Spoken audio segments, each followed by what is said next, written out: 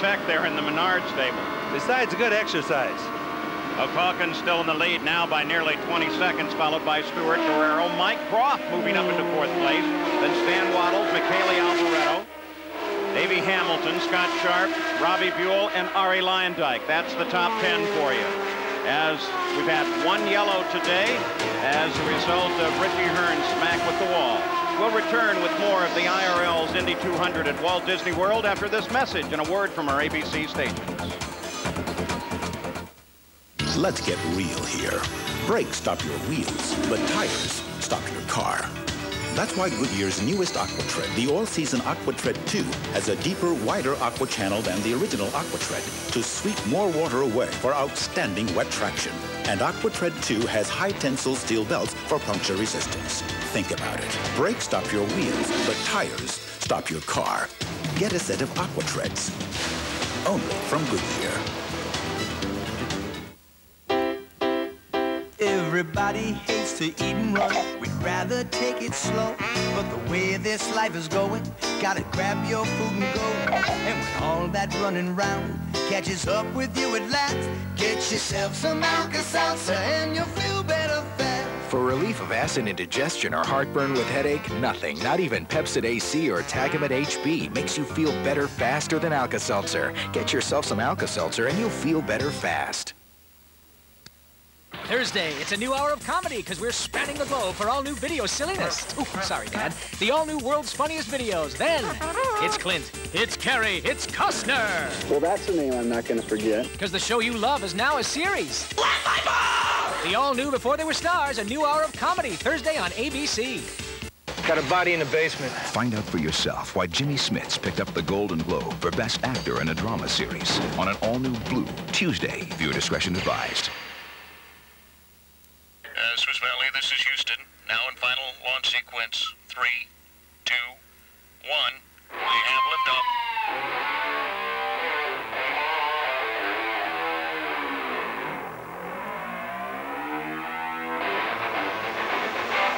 Swiss Valley, we have your re-entry plotted for Jones, Michigan on M60.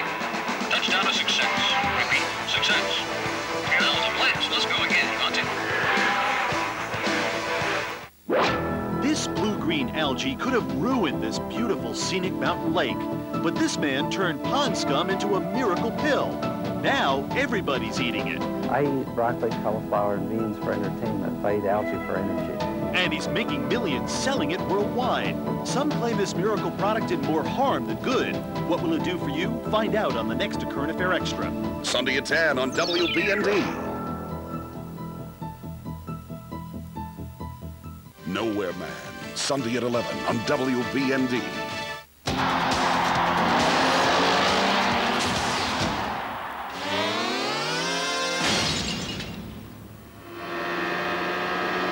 Back at Walt Disney World Speedway, there are 103 laps to go. We're approaching the halfway point. Dwayne Sweeney will be giving them the crossed flags to show them the halfway point. The drivers like the 6th place Michele Alboreto. You drive with him now. He's moved up nicely. Was up to 3rd just before the stops. Back in 6th right now.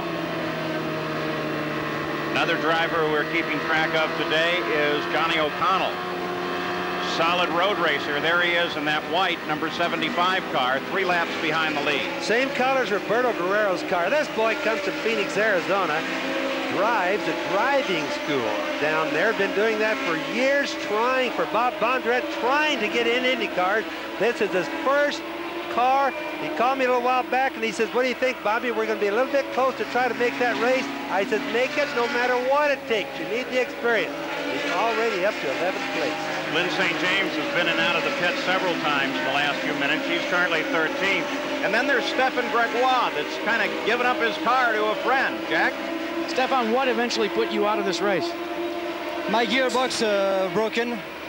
So we are not lucky because I did a great race. Very carefully, very safe, and so it's racing. Let's check in with Gary Gerald. Johnny Parsons is here, and here's a driver who's been battling Paul in a 1993 chassis designed for super speedways, not mile ovals. You had a handful, didn't you, JP? Yeah, and the guys have worked real hard to try and get the car comfortable for us, even though we're at a slower speed. And, you know, that's unfortunate, but I'm sure we'll be good at Speedway. Hello, us about the future. How is this all going to work in the big picture in your mind? IRL's just, you know, this is the first season and it's growing. It's going to get nothing but better from here on. Everybody's really excited about it. You know, this is a big event. I'm really happy to be a part of it. Wish we could have been a little bit faster, but I guess every driver will tell you that, won't he? It was contact with Buddy Lazier that damaged the suspension. Thank you, John. Thank you. Paul? So there's Calkins, 18.5 seconds now ahead of Tony Stewart. Only 2 cars on the lead lap as we've just crossed the halfway point. My guess is with Stewart's car that they're gambling, much like Danny said earlier, on going to the end of the race and having enough fuel to unleash all that Menard horsepower. Hope they have the tire combination, enough fuel, and the engine running good to pull ahead of Calkins at that time. 6 lead changes thus far among 6 drivers. Well, Jack also said something interesting there, that Johnny Parsons had contact with Buddy Lazier, which might have damaged that right front. That might have been the cause that worked everything loose. It certainly could. It certainly could. In 6th place now, the 14 car, famous A.J. Foyt car. There he is, Davey Hamilton, Jackaroo. And Paul, what a terrific story. Not only hooking up with A.J. Foyt, but for Davey Hamilton, a veteran of super modified racing all across this country. His best friend and his roommate in super modified racing, Billy Vukovich III, who preceded him into IndyCar competition and ran the Indianapolis 500 for a couple of years. Vuki met his untimely death in Bakersfield, California back in 1990. But Davey Hamilton never forgot that he wanted to carry the torch back to Indianapolis and IndyCar competition for his departed friend. On the back of Davey Hamilton's helmet is a simple phrase, in memory and to remember, Vuki 3. Now, there are many fond thoughts for Vuki. Don't you know that racing family? Don't you know this is just the type of guy that Foyt would pick to drive the number 14 car too? Oh, without question. Remember him at the Copper World Classic? I mean, he was super. Now in the 14 car of A.J. Foyt, what a proud moment that is for him to be able to carry those colors. Well, it is Phil Calkins out in front of Stewart. Guerrero is 3rd and Stan Waddles is 4th. 106 laps complete. When you go on vacation, you want to be close to the action. When you stay in Kissimmee St. Cloud, the magic of Disney World is right at your doorstep. Next door is the excitement of Disney MGM Studios. You'll find new discoveries at Epcot. Just around the corner, you'll see the wonders of SeaWorld. Hold on, you're on an amazing adventure at Universal Studios. Stay in the center of it all at an affordable price. Kissimmee St. Cloud, the best vacation value. For your free close-up guide with discount coupons, call 1-800-711-KISS. The sophisticated material that's used to make the cockpit canopy of the F-16 fighter shatter-resistant is the same material we use to make the headlamp covers on the Aurora.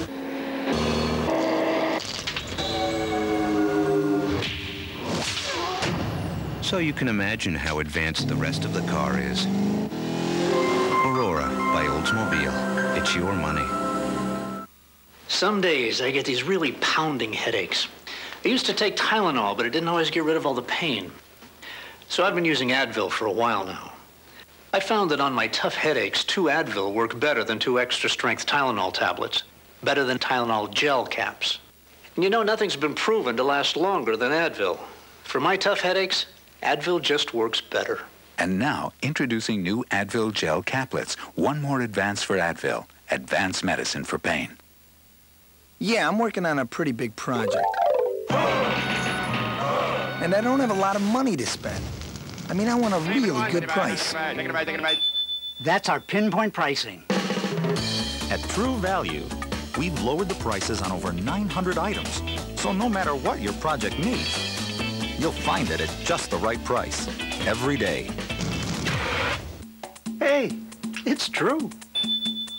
Help is just around the corner.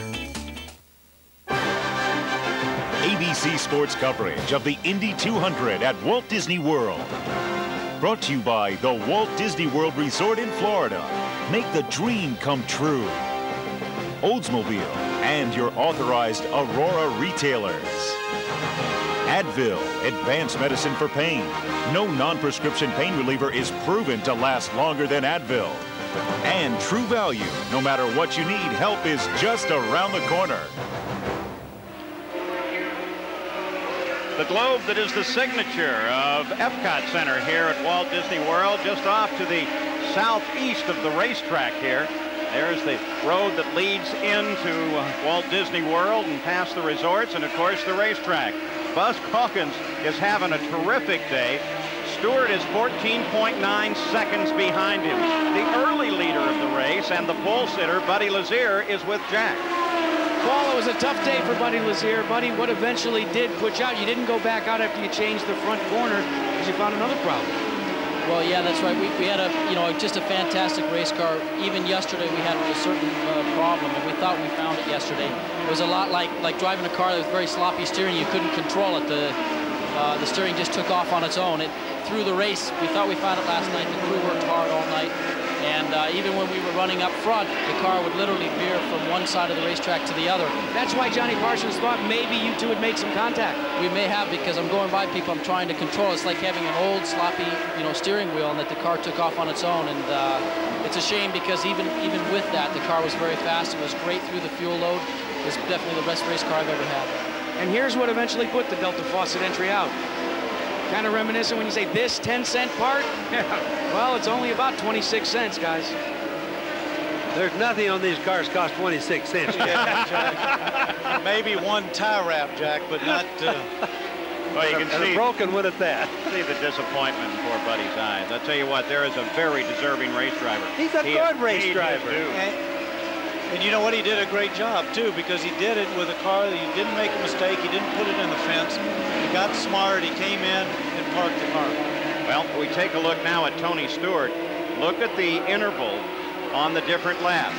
He's closing down on Buzz Calkins. So we may have a battle for the lead here once again. A little while ago, the fear was that we'd have only one car on the lead lap, Jackaroo. Well, Paul, remember, we're talking about a game of conservation for Tony Stewart. He is utilizing the three-team effort as well, the three-car effort, getting information from teammate Eddie Cheever and Scott Brayton. The team now feels that they can cut Stewart loose, give him a little more slack, be able to run a little bit more fuel, and that's why he's picked up the pace.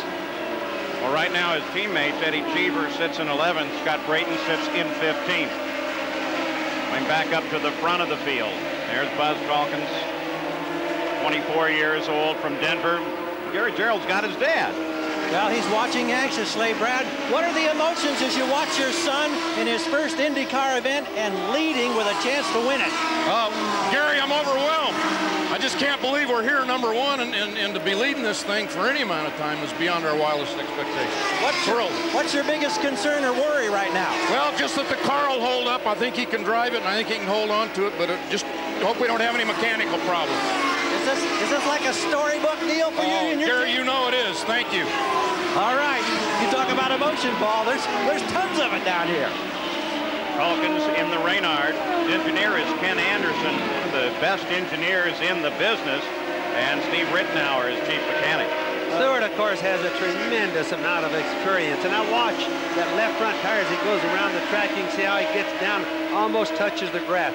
This guy's got a lot of experience on an oval track, believe me. Yeah, but he's doing a good job because he isn't running into the grass, Bobby. He's keeping it clean. He's staying above it. And actually, I worked with Ken Anderson for years at Penske, and he's got a tremendous amount of experience. He's a great shot guy. As we've seen, this track, he's got some up and down, some elevation changes, a little bit rough, and I'm sure he's got that car handling very nice over those bumps. Indication is that the black flag will now be thrown to the number 2 car of Scott Brayton. And the reason is that they say he's just been running around the track too slow and has now become a hazard. 127 laps complete. You know, and Bobby Unser, I think there was some talk about how would these first races be handled from an official's point of view as we look at Scott sitting in the pit area. And it was interesting that 3 drivers were told, you're not going to start here this weekend. We'll talk about that in a minute. Let's go to Jackaroo.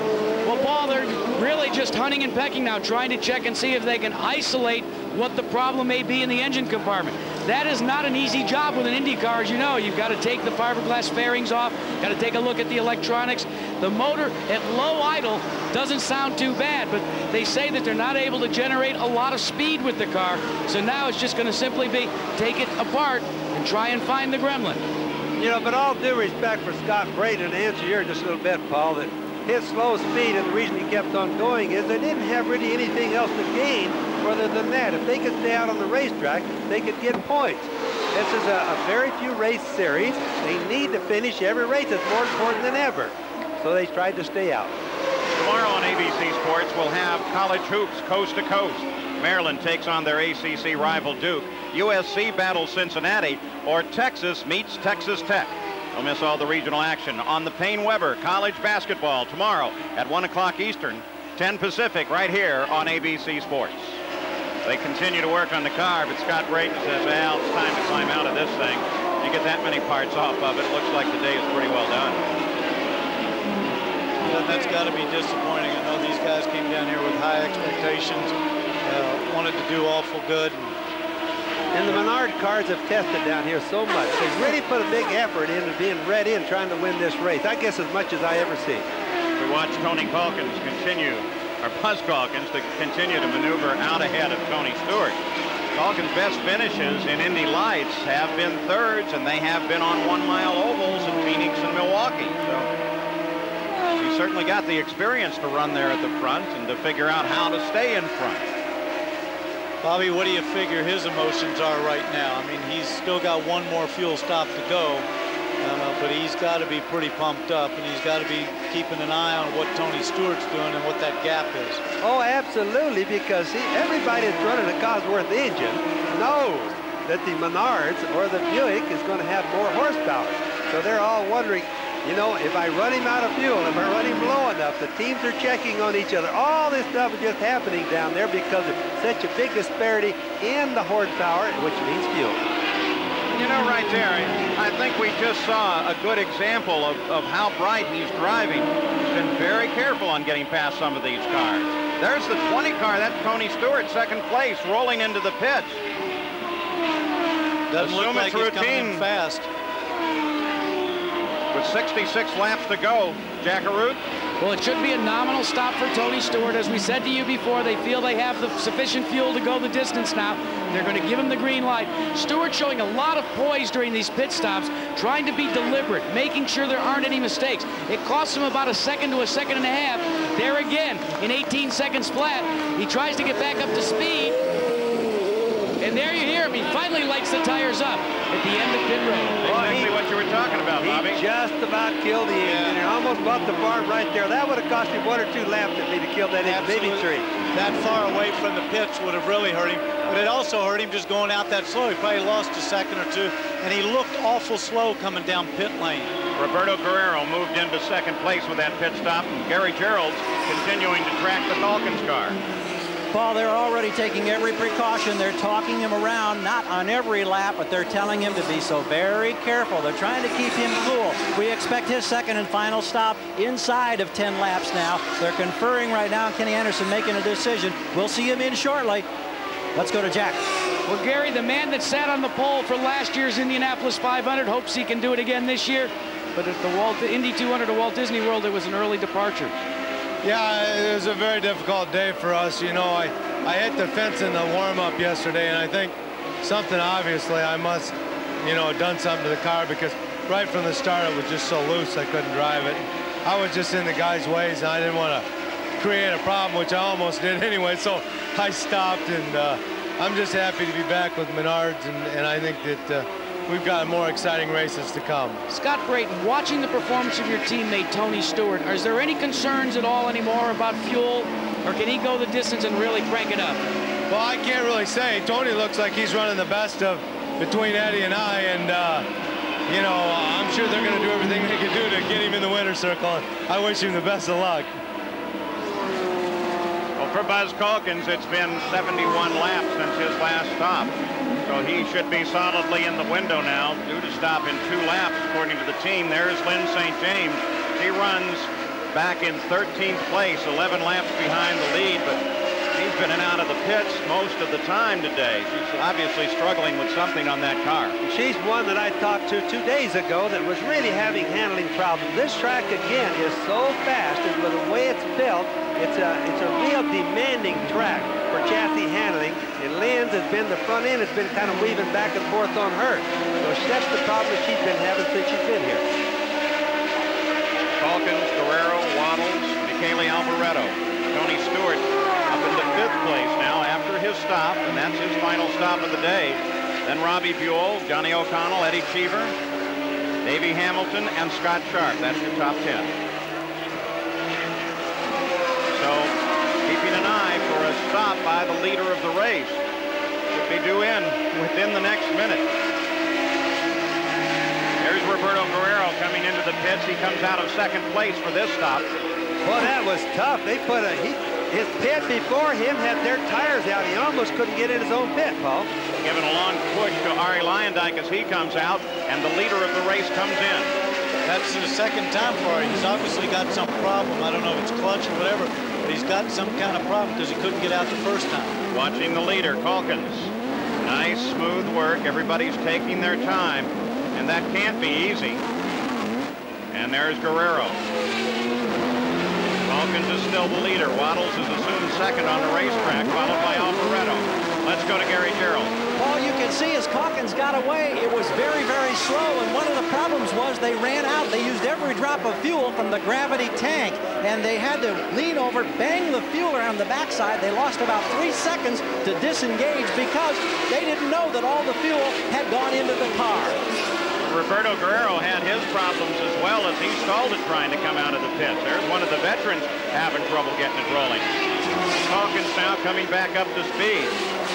And Roberto Guerrero, as he headed into the pits, faced an obstacle course.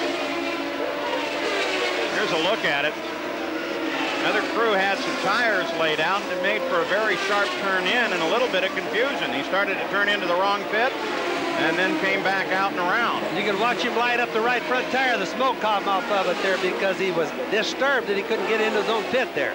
That's something you don't like to see. The teams usually work together, but again, they're a little green. They're probably not used to that.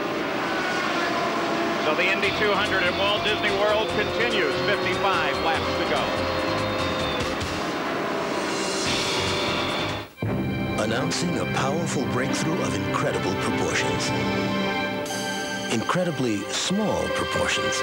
New Actron, a powerful pain reliever with ketoprofen, finally available without a prescription. Actron is so powerful, just 12.5 milligrams are as effective as 200 milligrams of Advil or 650 milligrams of Tylenol for headaches and body pain. New Actron, the pain reliever that's so small because it's so powerful. 1874, the first transatlantic cable connecting Ireland and America. It was made by Siemens. That was then. This is now. Today, phone companies and businesses use Siemens switches to send and receive voices, images, and data together for desktop video conferencing, wireless communications, and high-speed internet access. Siemens technologies keep you in touch and on top. Siemens, precision thinking. McDonald's presents future Olympic hopefuls.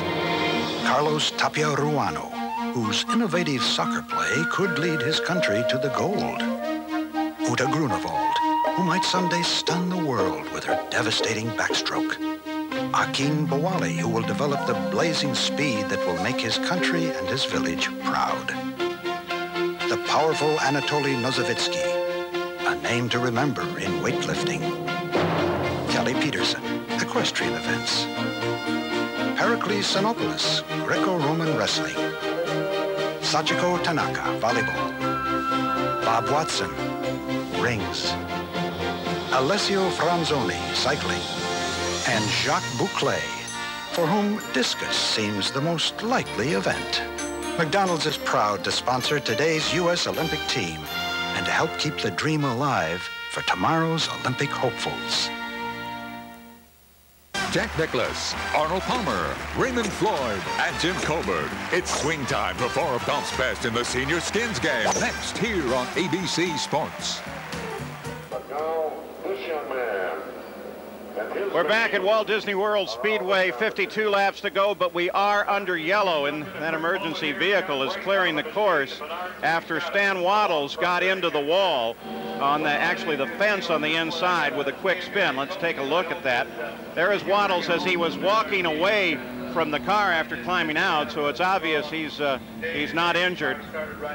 But it was a quick spin, and it did bring out the yellow. Let's go to Gary Gerald. Well, let's update the situation relating to the leader, Buzz Calkins. We talked about the experience of Laurie Garish. You've just come on with this team now. You've got this youngster out here in front. We saw all the fuel go into the car. Now, how much fuel have you got in the car, and is it a concern? We emptied the fuel tank. All the fuel's in the car. We've got way enough fuel to finish the race. We're getting fantastic mileage. Buzz Calkins is such a smooth driver. We're getting close to 2 miles per gallon. You're obviously impressed. Are you surprised? No, not surprised. I knew the kid was smooth. How about that, Paul? Well, that's good. We were worried about whether he had enough fuel. Now we know. Let's go to Jack. Well, as Gary Gerald was talking to Buzz Calkins, I'm talking to Ari Lyondike. And Ari, your problems that eventually put you out of the race started all the way back during the first pit stop. The first pit stop, I ran out of fuel, and that gave me problems leaving the pits. Then when we went back and started again, I couldn't get the gear in first gear. I think it stripped or something. And the second pit stop, no gears at all. But the team has done a good job for the amount of time we've had. The Bryant car today was good. I was handling good, and I think I could have been up there for the win. But the pit stops and the problems with the gearbox really killed us today. How about giving a grade to all of the rookies and how they've performed out there in race traffic and everything that's so critical to 1 mile oval competition? I tell you, these guys that have raced on the sprints and on the midgets, these guys, they know what they're doing, because I really didn't have a problem with anybody out there. Some of the guys that are having problems, like some of the Menard cars, I'm not sure who's behind the wheel, but you know, they have a problem and they get out of the way and they give us room, and it's been really good. It's been really good. Phoenix, the next stop, as you know, guys, another mile oval. Well, there's the running order after 149 laps, and the pace car should pick up speed shortly here, because they've already indicated just 1 more lap to go back to the green flag. And then it's 50 miles, 50 laps to the finish. This yellow really helped out Robbie Buell. He hadn't made his second pit stop of the race, was able to make it under the yellow, and is now running in 3rd place. Some others to note: Michele Alboreto started 14th, is now running in 4th place as we go back to green flag racing with Buzz Calkins at the start of the field. You heard Laurie Garish say that he's proud of this kid and thinks that he has the moxie to go all the way. Stewart came across the line, of course, on the restart, close behind, and Robbie Buell is on a lap of his own, 1 lap down. You know, we really haven't seen any mistakes from Calkins all day. We've seen the pit crew be pretty good, minor problems, but overall he's done a good job, I think. You know what? I think that most of the people out here have done a good job. It's been pretty impressive, and I think Ari touched on one thing, Bobby, that you and I were talking about, is that everybody seems to be pretty fair about their passing. Nobody's holding anybody up. You know, it's good dicing and traffic and good racing. Now you can see the interval back to